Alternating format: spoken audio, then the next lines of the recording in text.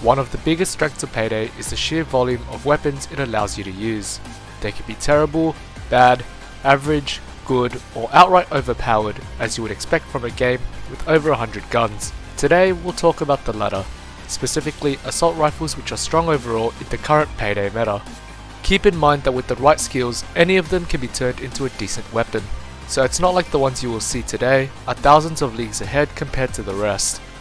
Also, depending on your playstyle, things might change. The first 4 rifles on this list are completely interchangeable. Not all 5 of them, because funny balance changes happened and one of the ARs had its stats skyrocket just a bit too much for what it's worth.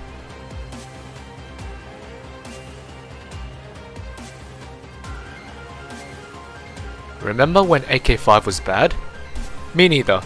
A great rifle that you can fit into almost any build and be relatively fine. Hitting 100 accuracy and stability is something you can achieve with ease, and ammo is hardly ever an issue. Does it have any downsides? This depends on your playstyle. If there is a downside, then it's the rate of fire. It's lower compared to some of the other assault rifles. I know some people prefer it over the rest exactly for that reason. Whether you share this opinion or not, it's something that you'll have to answer for yourself.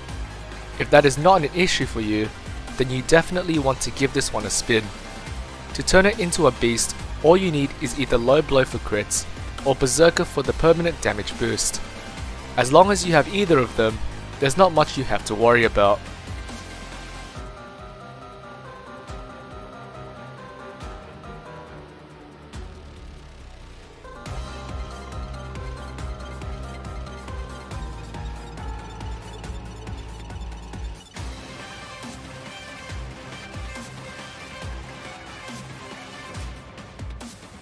So, if AK-5 with the higher fighter rate is something you want, look no further.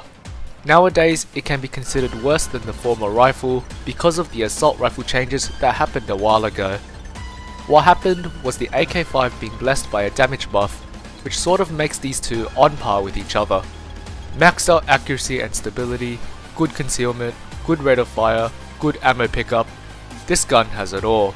And just like with the aforementioned weapon, the only downside you could find would be its rate of fire, depending on your playstyle. Builds for it are the exact same, and either berserker or low blow is something you would not like to skip.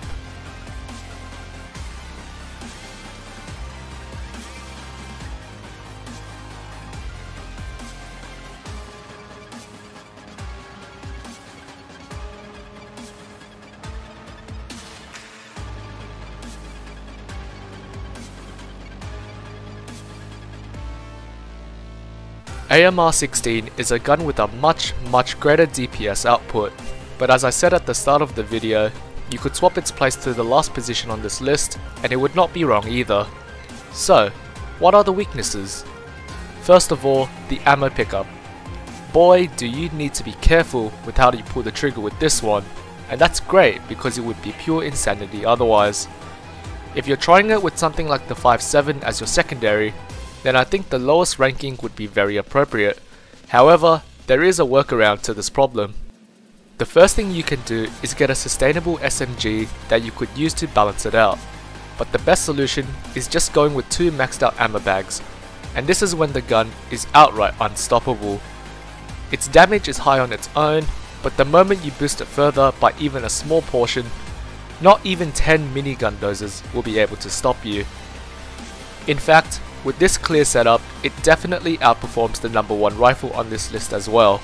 But unlike the rest, it has a clear weakness, and that's why I think leaving it in the middle makes the most sense.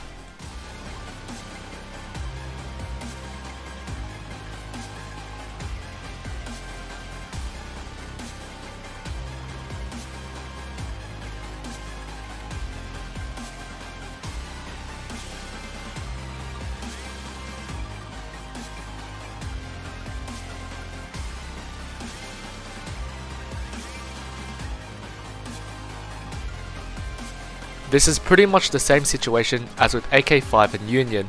However, in this case, I would say that the AK-17's lower rate of fire makes it better than AMR-16, as weird as it may sound. These guns have insane DPS, and this weapon, having it reduced makes it feel more powerful and better to control, at least for me.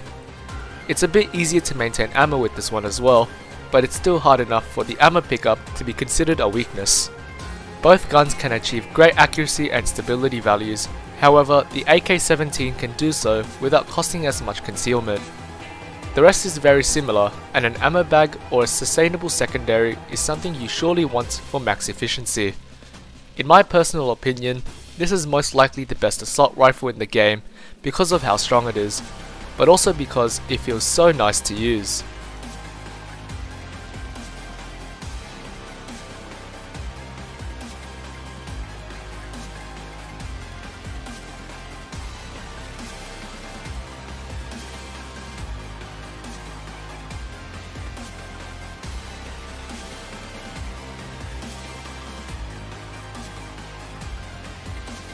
Okay, now imagine if Union and AMR-16 had a child.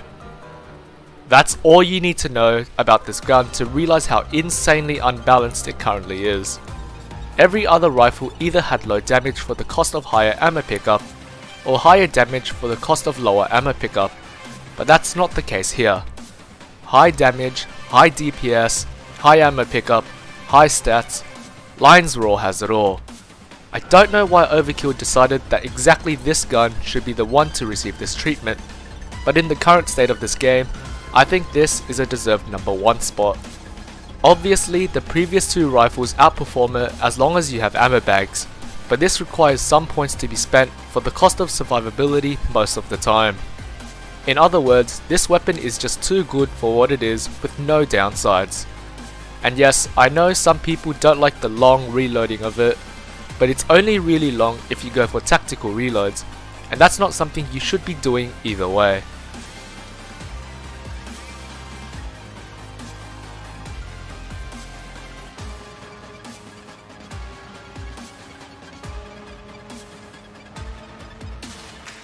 We can give an honourable mention to the Tempest for its crazy concealment if you treat it as a top 6, since I know lots of players like it and might be surprised to not see it here. Anyway, this is the list we composed and believe it to be somewhat accurate considering the points that were mentioned in the video. Unfortunately, 40 damage assault rifles are in a pretty garbage spot in comparison, and none of them made an entry here. But what can you do? If you disagree with the list, feel free to leave yours in the comments. That's it for today. Thanks for watching.